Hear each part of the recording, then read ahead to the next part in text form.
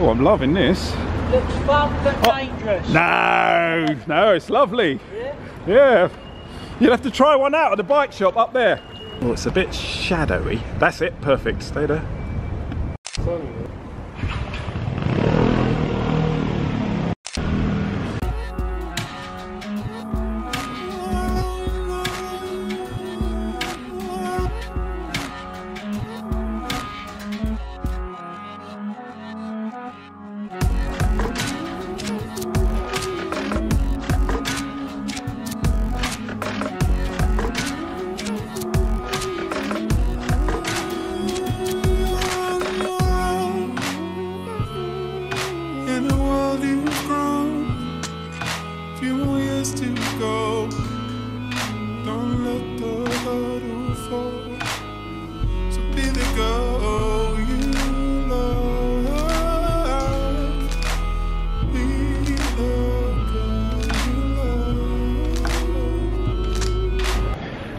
Good afternoon and welcome to the velo-ads YouTube channel. We are now outside Bike Fix. Today is a day of recumbent two-wheelers. So I'm over at my mate Stuart's shop, the only independent recumbent bike shop in central London. So today the plan is to test ride the HP Velotechnik Grasshopper, the HP Velotechnik Street Machine, the Mike Burrows extremely low mole rat, which is going to be tricky because the chain runs beside the front wheel, so it has a restricted turning circle. Basically it's for racetracks and whatnot, not really for the roads of London, but we'll see how we go with that one. Let's go and get a bike out of the shop.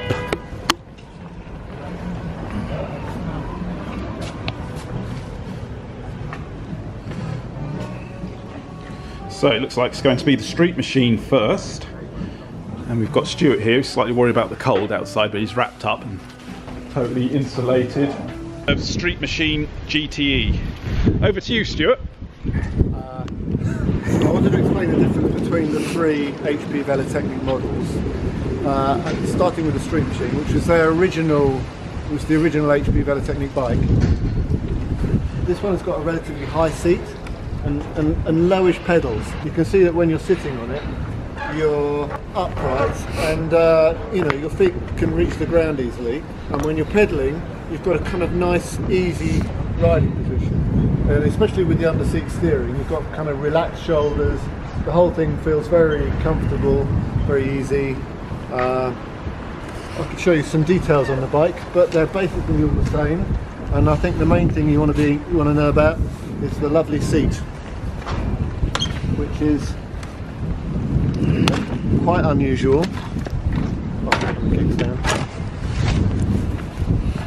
It's a sandwich with foam inside and some sort of composite on the outside, so you get quite a thick,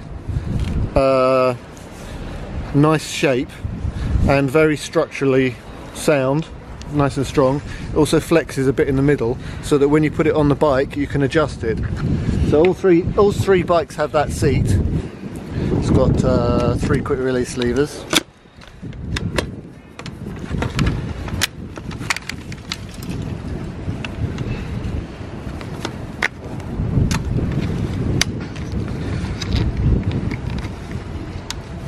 It's also adjustable here, so you can adjust the length and of course the angle using the quick release levers.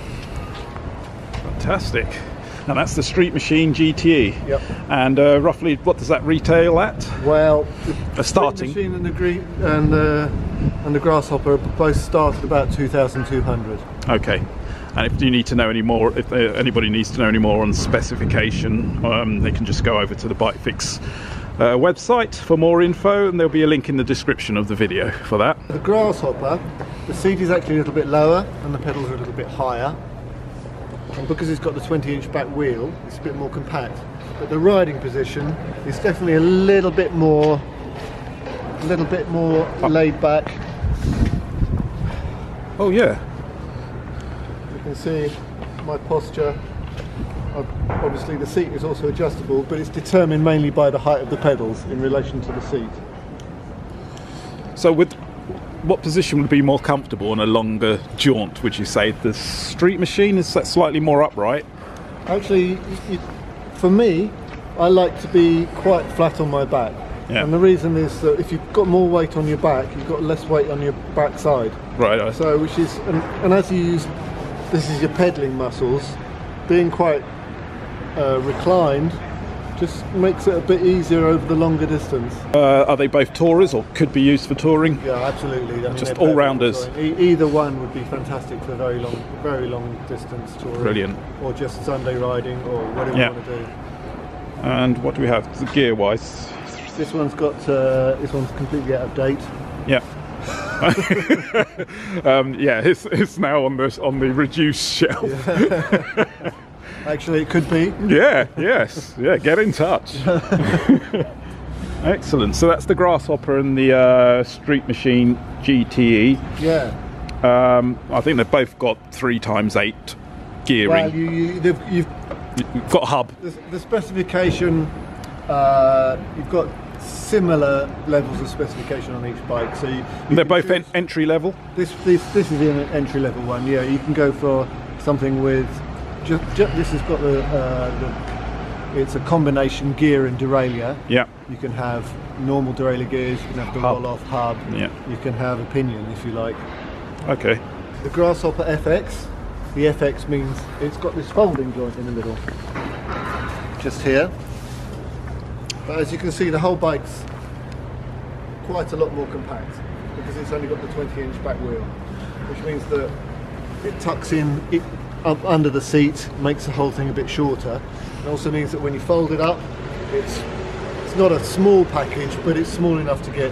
Do they both fold? The Street Machine doesn't fold. Okay, so just the Grasshopper. So if I just take the seat off, you can see.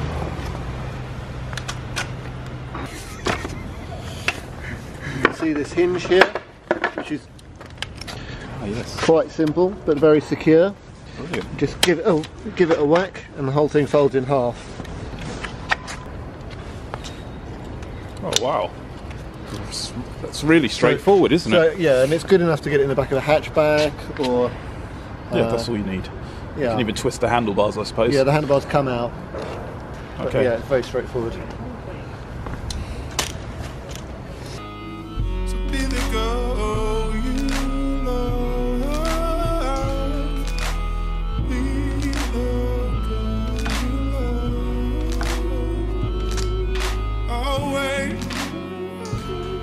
So show me why you're strong.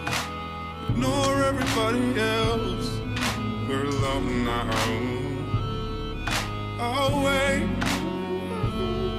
So show me why you're strong. Ignore everybody else. We're alone now. Suddenly I'm in. It's the darkness of the door.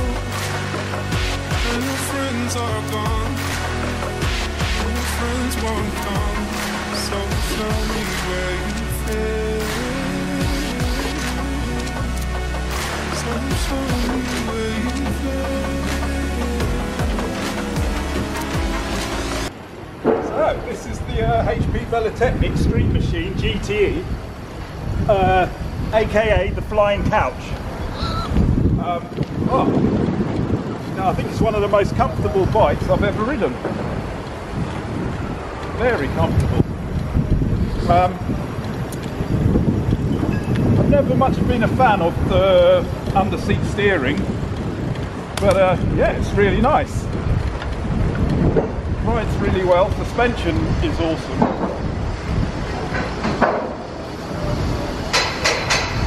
Haven't tried the Grasshopper yet. So it'd be nice to try that eventually and just to compare the two. But at the moment, I'm quite impressed by this. That's it. I've just got off the Street Machine GTE. Oh, it was lovely. You know, I was imagining doing a nice 100-mile ride on that, no problem, and I'm sure I'd still be in pretty good shape because the seat is phenomenal. First impression sitting on the Grasshopper, I feel a lot lower, like I'm sitting a lot lower. I think at the moment I prefer the seat on the Street Machine GTE, but this has so many adjustments that you can do to it. I'm sure I could get it exactly how I wanted it.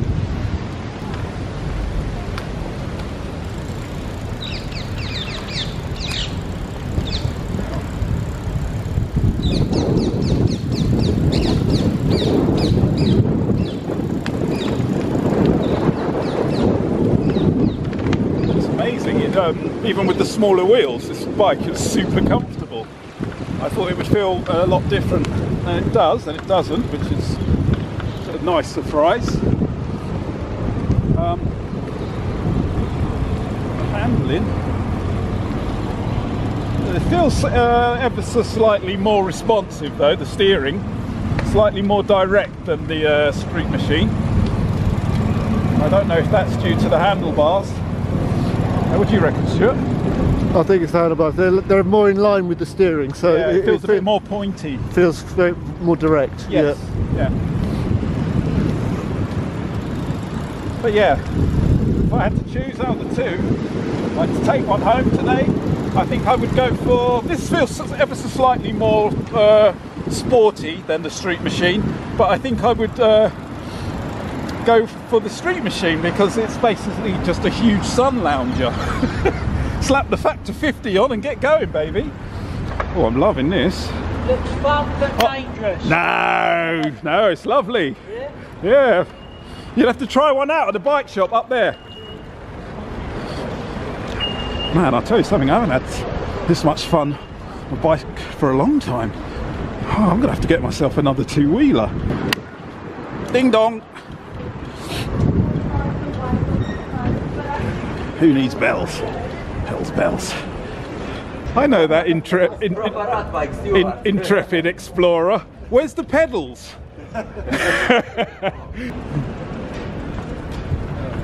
This is a Mike Mad Max 2's bike from the Outback. This is the third model in the range. This is the Speed Machine. So the main difference is you can see the seat's quite a bit lower and the pedals are a bit higher, which means that you've got a much more relaxed position. At the moment I've got it in a relatively low flat seating position because that's the way I like it. And when you've got it like that, it's a good idea to have a headrest because otherwise you're supporting your neck. But what you end up with is something that feels more sporty. It puts more weight on your back and puts less on your backside. It also has the effect of making the whole bike a bit longer because you've got a big back wheel and the seat is down. It pushes the wheel outwards a bit, so you end up with quite a long bike, but also quite a low one. But it's still a touring bike. It's not a sporty bike. It's sporty, but you wouldn't win any races. You get a much more exciting ride. There's something else about it, which is these handlebars. Yeah. They don't pivot, so getting in and out is a bit of a palaver. I find the easiest way of doing it is to twist them. Oh, well, especially getting out, getting in, holding the brakes on, and then just dropping down. Yeah. And then to get out. Getting out is more tricky, but well, holding the brakes again. Actually, the smart way to do it is when you come to a stop, you can just pull the brakes on. Use your momentum. And yeah, your momentum, and you can just stand up. Okay. So it's not the most convenient system for like a round town bike.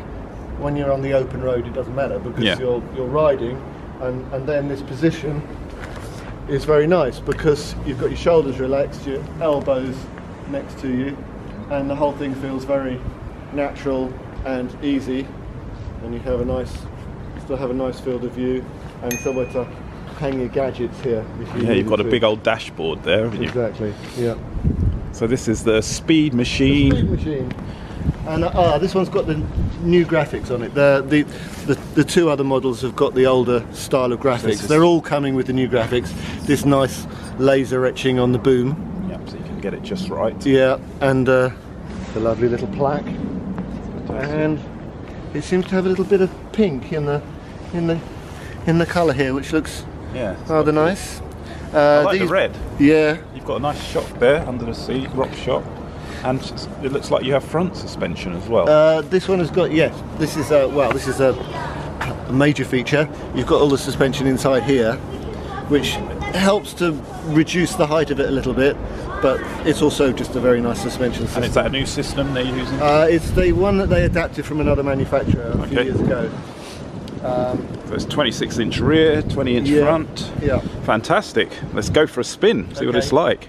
You're going to give it a ride, John? Yes, most definitely. Oh, I like this one. The seating position is a lot more extreme than the GT. Slightly less extreme. We're doing it right here. Yeah. Slightly less extreme than the mole rat, but a lot more manageable than the mole rat. This you could actually use as a city commuter. It's great. I like them. I find this. I think the Street GT feels slightly more comfortable than this, but this is a racer. You can tell it will have a really good turn of speed. Well, let's see, shall we? I think if you wanted it as a town bike, you could have the other handlebars. Under seat steering? No, the UE ones, like on the Grasshopper. Oh yes. Oh, I prefer these because the Grasshopper sometimes those handlebars will tuck in. I catch my leg on it when I'm turning. Oh, well, you have to adjust it for you, but yeah. It just means that when you've got it around town, you've got something, you know, it's very easy to handle it, push it around. Yeah, this is nice though. And what strikes me with this bike is the comfort with the suspension under the seat and the suspension under the front, on the front wheel there. Really comfortable. 3x8 on the gears here. Seamless gear change, really nice. A little bit corner in that.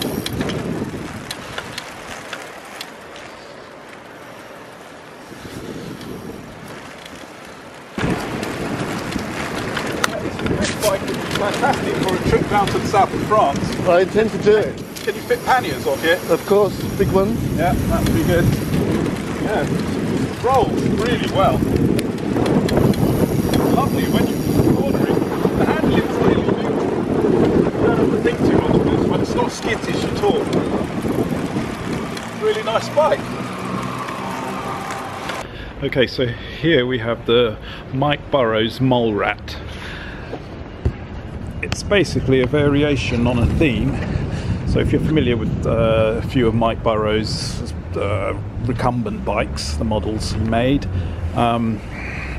the Rat Catcher, Wind Cheater, Rat Racer, which is very similar to this.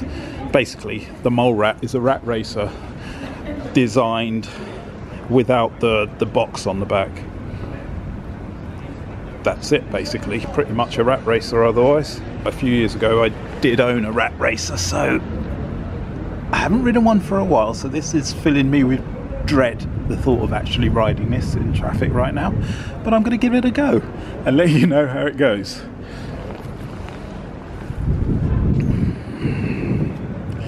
Okay, so let's tuck my socks in and give it a whirl.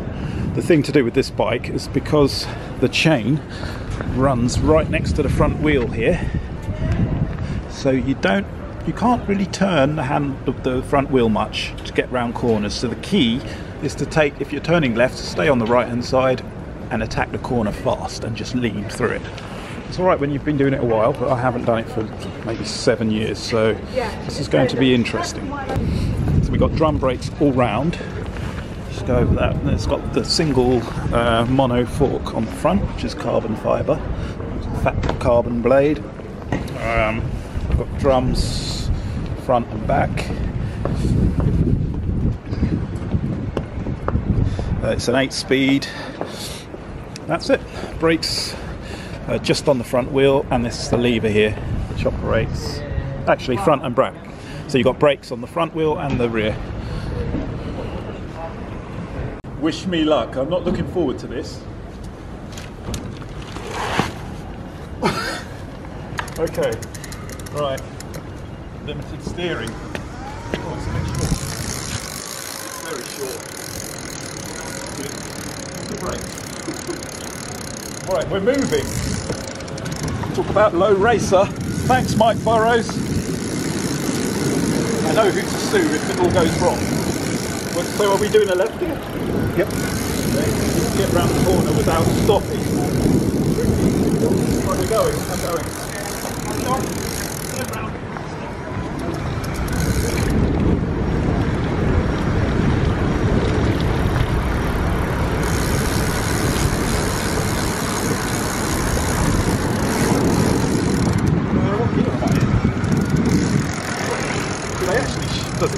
Oh, it is though. Am I in number one? No. It's got a very sticky shift. Well, this is totally different to the street machine and the grasshopper. You can feel like a little bit of pressure on the pedals and we're starting to move. Oh, great. Shame it's a little bit short. That was interesting. Is there any adjustment in this? You can't actually... You can slide the seat backwards. Okay, cool.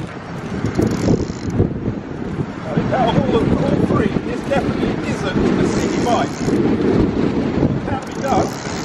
I'm doing left, so I've got to concentrate. I'm going to do it right.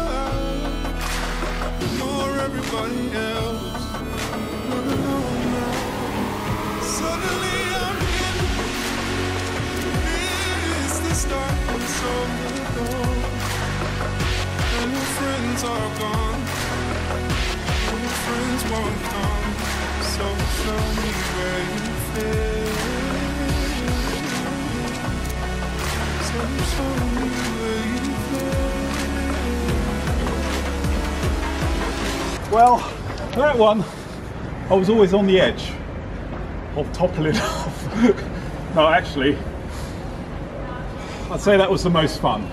Out of all three, that one put a big smile on my face and I could have just continued all the way home. But this would be really good on an Audax actually. Open roads, flying along, lovely. Round town, not so much, due to the limited steering. But a very nice bike and handles really well. Especially you need to go fast to get around the corners. That's where the fun is.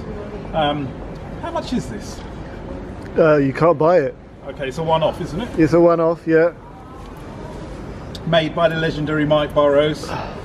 And it's basically, as I said earlier, I think it's a rat racer without the box. And is there anything else different to it? No. Okay, but yeah, a lot of fun. I think I enjoyed this one a lot, on a par with the street machine.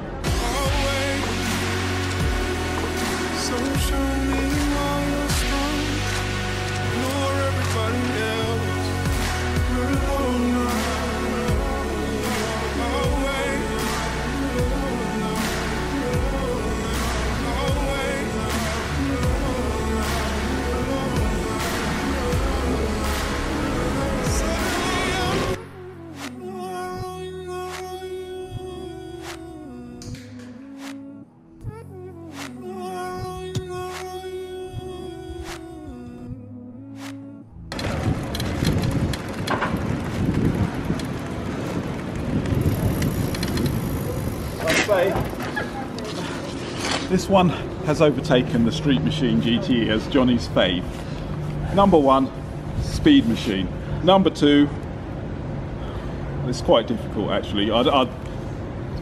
Just for ease of use and as a general all-rounder, I'd go for the Street Machine GT just ahead of the Mole Rat. So it's a win-win for HP Velotechnik, I'm afraid. Velo ads out.